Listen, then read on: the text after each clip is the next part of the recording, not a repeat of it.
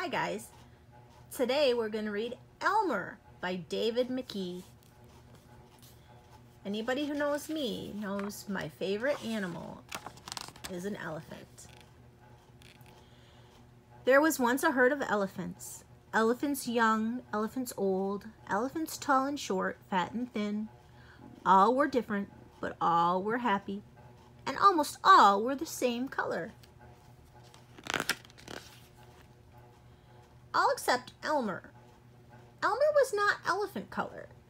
He was patchwork.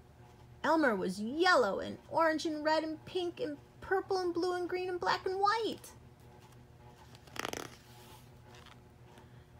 It was Elmer who kept the other elephants happy. Their games and jokes were always his idea. If an elephant was laughing, the cause was usually Elmer. But Elmer himself wasn't happy. Who ever heard of a patchwork elephant, he thought. No wonder they laugh at me.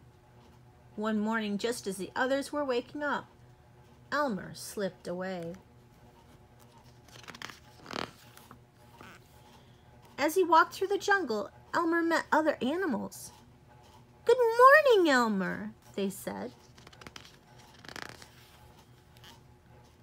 After a long walk, Elmer found what he was looking for, a large bush covered with elephant-colored berries. Elmer caught hold of the bush and shook it until the berries fell on the ground. Then Elmer lay down and rolled over on the berries, this way and that. He picked up bunches of berries and rubbed himself all over until he was covered with berry juice. When he had finished, there wasn't a sign of any yellow or orange or red or pink or purple or blue or green or black or white. Elmer looked like all the other elephants. On his way back through the jungle, Elmer passed the other animals. "Good morning, elephant," they said.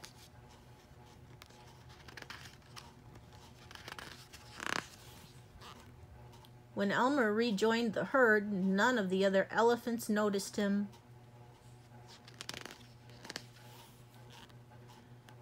As he stood there, Elmer felt that something was wrong. But what? He looked around. Same old jungle, same old blue sky, same old rain cloud, same old elephants. The other elephants were standing absolutely still and serious and silent. Elmer had never seen them so serious before. It made him want to laugh. Finally, he could bear it no longer. He lifted his trunk and said at the top of his voice, he shouted, "Boo!" The other elephants jumped in surprise. Elmer was helpless with laughter. Then the others began to laugh. "Too bad Elmer isn't here to share the fun," they said, laughing harder and harder. And then the rain cloud burst. When the rain fell on Elmer, his patchwork started to show again. "Oh, Elmer," gasped an old elephant as Elmer was washed back to normal. "You've played some good jokes, but this has been the biggest laugh of all. What would we do without you?" "We must celebrate this day every year," said another. "The day of Elmer's best joke. All of us elephants will decorate ourselves in his honor," said a third. And Elmer would decorate himself elephant color.